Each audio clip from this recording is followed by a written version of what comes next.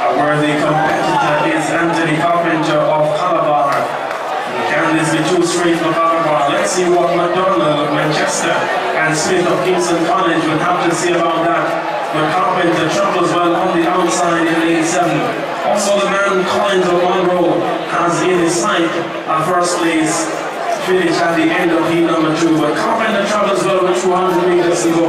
Smith now of Kingston College trying to make a move, as does the man from Kingston Foster. But Carpenter has the saw, the hammer, and also the nails.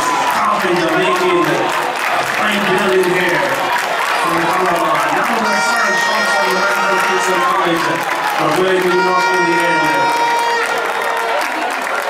And that finish tells us no. Anthony Carpenter takes it ahead of Smith of Kingston College. Before we have the free speaker with the presentation here and now, our senior representative, Anthony Carpenter.